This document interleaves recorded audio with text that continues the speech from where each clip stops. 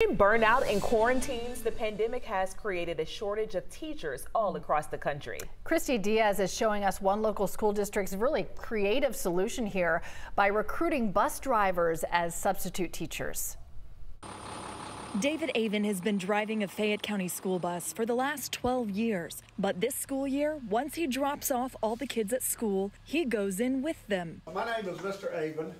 I am a bus driver, and I'm filling in as a sub. David is one of at least 13 other bus drivers who have volunteered to fill in as substitute teachers as the district faces shortages in the classroom. He says it's a little different than handling students on a bus. Well, one of the first big one is the students are now in front of you instead of behind you.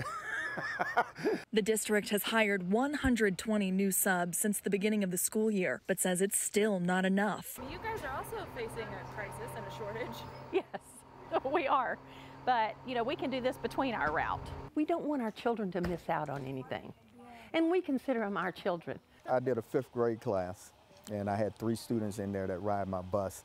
So immediately when I walk in, they're like, "Oh, that's Mr. O." Evie Campbell always wanted to be a teacher, so it's a perfect fit. Go ahead and finish the lunch and dinner, and then we'll go to the next person. Kelly Raines subbed for a PE class and saw a whole new side of her kids. So that was really fun.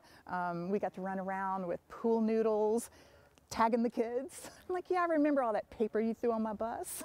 No, not really. And it's fun just getting to see them interact with each other too, other than just looking through that mirror. The district trained all the volunteers so they'll be prepared no matter the classroom. I've been in the classroom 5 times. How did it go?